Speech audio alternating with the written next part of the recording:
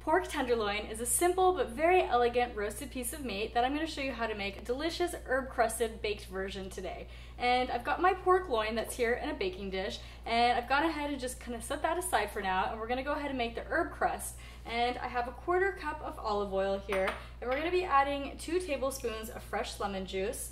I have the zest of 1 lemon, the same one I got my juice from, and I have 1 teaspoon of garlic powder, I have 1 teaspoon of onion powder, and I have 1 teaspoon of sea salt as well. And we're gonna go ahead and whisk this and get this all combined.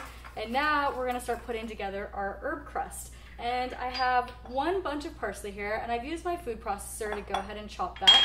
And I have a 1/4 cup of fresh rosemary that I'm gonna go ahead and mix in there. And we have 1 tablespoon of fresh thyme.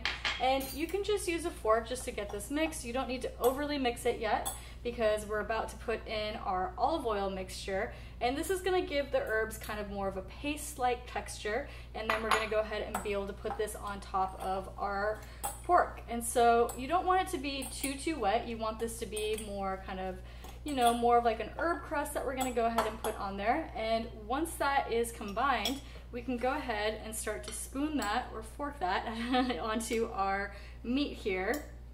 And I like to kind of pour it on and then use the fork to press it. You can use a spoon as well, whatever you prefer.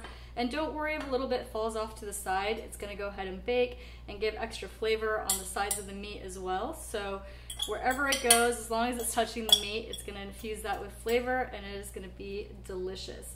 So that is it. Our pork is now crusted, and we're gonna go ahead and put this in the oven at 350 degrees.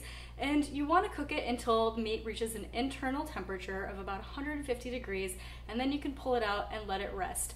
Usually around the 15-minute mark, I'll start to check it, and then check it every 5 minutes to make sure you're not going to overcook it.